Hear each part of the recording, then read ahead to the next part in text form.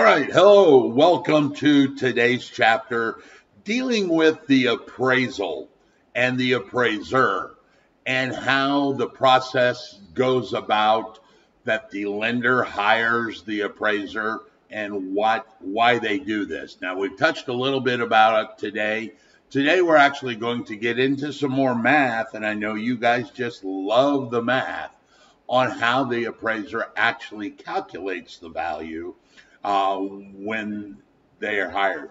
Now, remember, they are hired to protect the bank or the lender. They are paid for by the borrower. You know, the bank is like, well, we'll loan you money, but you got to give us an asset and you've got to prove that asset. So while the borrower pays for it, it is hired by the bank and is to protect the lender's interest. Therefore, don't forget that makes you the mortgagor and the bank the mortgagee. So let's get started on this, all right? So we're going to start out by talking about what an appraisal is. An appraisal is an estimated opinion of a value based on some evidence through some approved methodology, all right? So first thing is, it's an opinion of an educated person. Now, we use the word opinion, but I will tell you that banks treat it like it's almost handed down from the burning bush, okay? And you should have already caught on to that when I told you that the value is the appraised value or the purchase price, whichever's lower. So if you agree to buy a house at $250 and the opinion comes in at $240, the bank is going to go, nope, it's $240. That's the number we're going to use, because they use the lower to be more protective.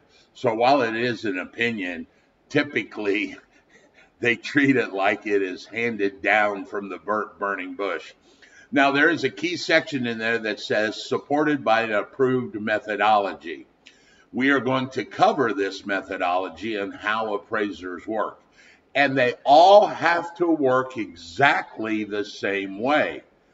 Because remember, a lender could be sitting in Arizona financing a house in Minnesota, and they want to know what the value is, and they want to make sure that that appraiser that's sitting in Minnesota would get the same answer if the appraiser in Arizona had done the appraisal. So therefore, they have to use the exact same methodology so that they can trust that that state does it like our state or the state wherever the lender's sitting, okay?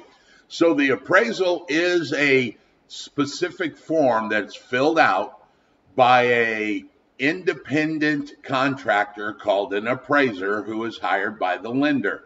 They are a very highly educated license. There are a lot of people that believe that they're the smartest one in the group because they do all the hard math numbers, where we're all the soft skills like selling and, you know, all of that.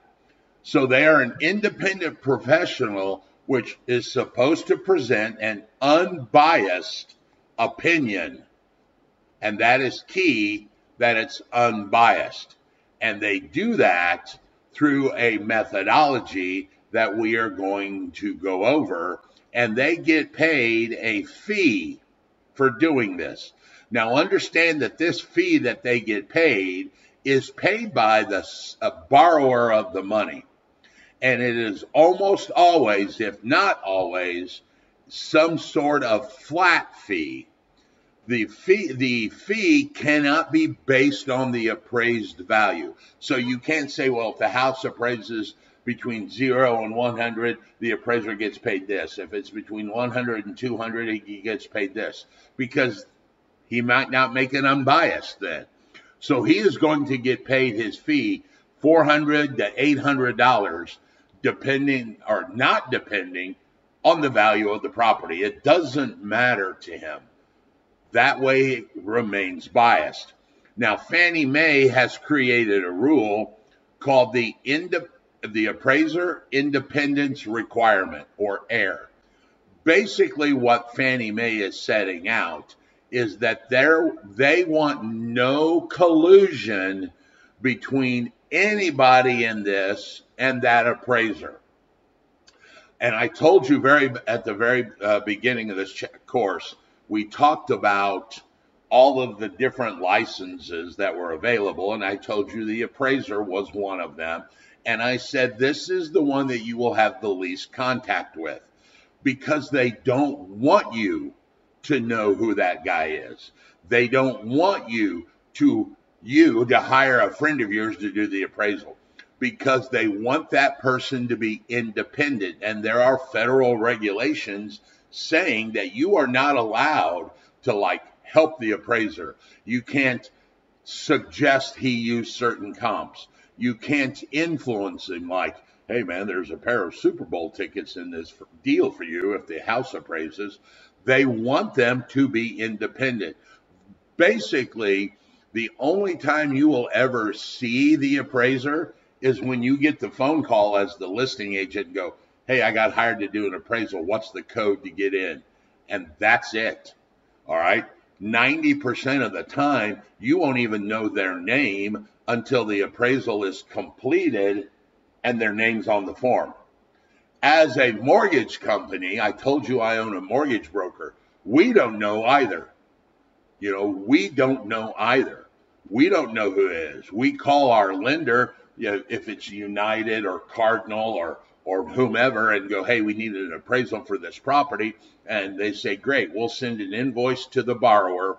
When he pays the invoice, we will send our appraiser out. And we don't know.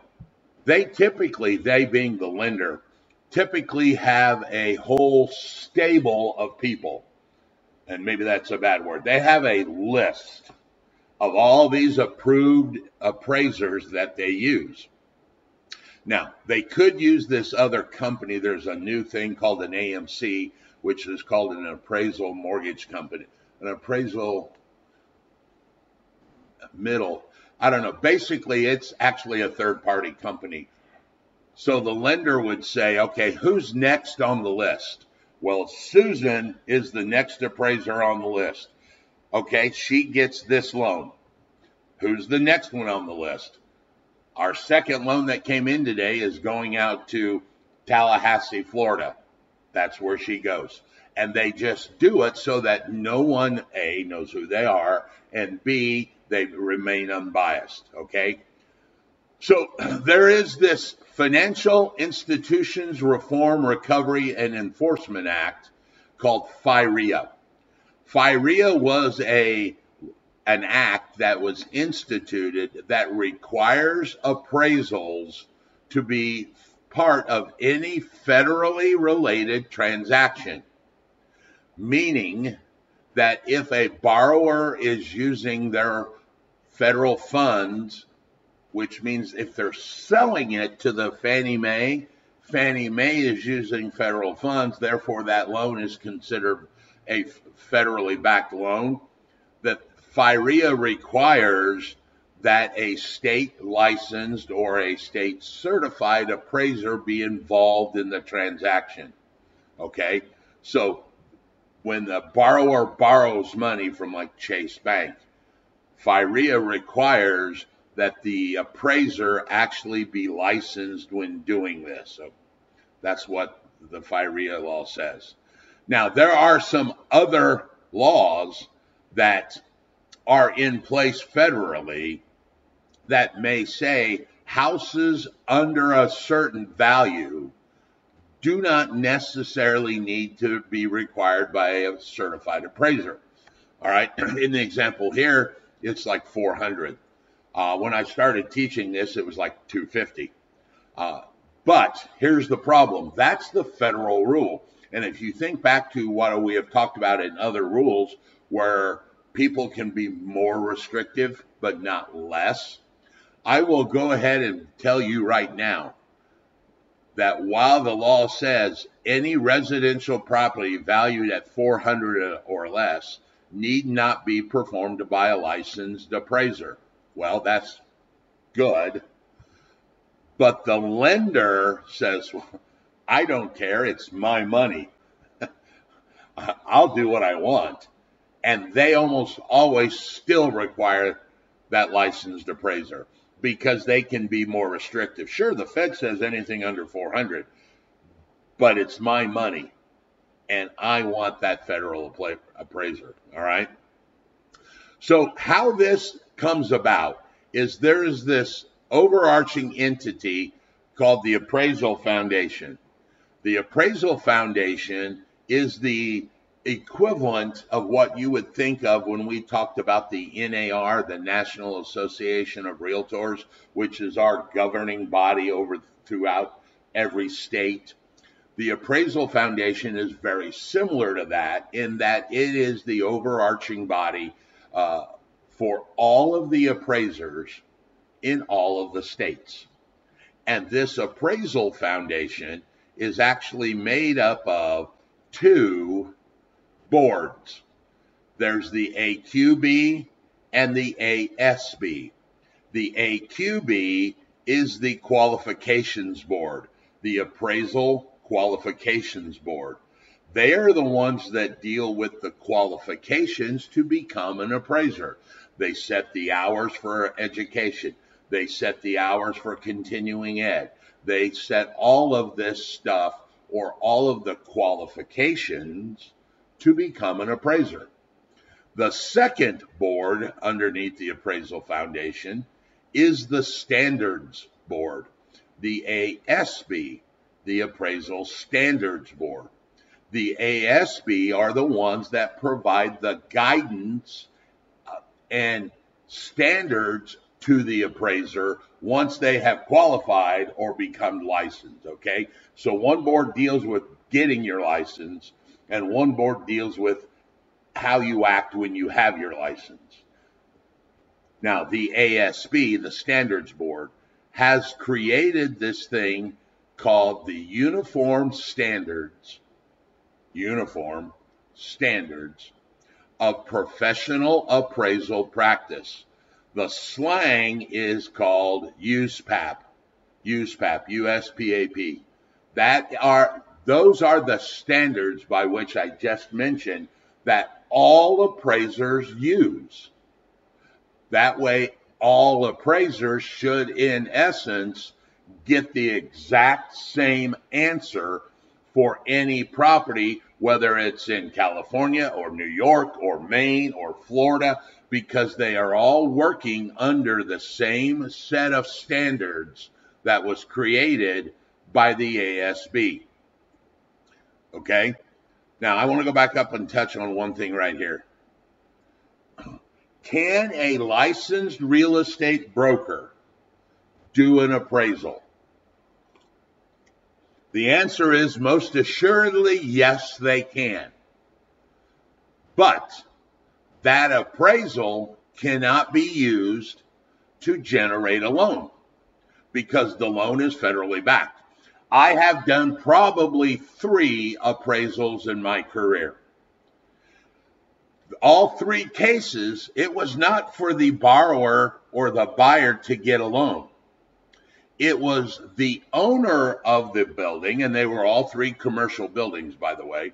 It was for the owner of the building that called me in 2 cases where they're like, hey, I need to get an insurance policy to cover my building. I don't know what it's worth. Can you appraise the property for me? Technically, legally, yes, I can. Because that value that I'm going to come up with is not a value that is used to generate or back a loan. It was merely an informational number given to the owner who said, okay, I need to get insurance for $1 million because that's what you said the value was. The third time I used it was for determining a value of a farm between 2 brothers who inherited the farm. They wanted to know what it was worth, and because one was going to buy the other out, so they just needed to know a value. In that particular case, my valuation was not used for the loan. It was merely used as informational purposes so that the 2 brothers knew the value of the property, okay? And if you decide you ever want to do an appraisal, you still have to follow USPAP. All right. That's why it's really hard, and a lot of real estate agents choose not to do it, because if you do it, you are working under the standards board and you have to follow their standards to do it. Now, that means you may have to have a little bit of education to understand what their USPAP says. So a lot of agents go, no, I really can't do that, but I can get you in touch with a company that you can hire it. So a broker, a real estate broker can do an appraisal, just not for a loan, and they still have to follow the standards if they choose to do it.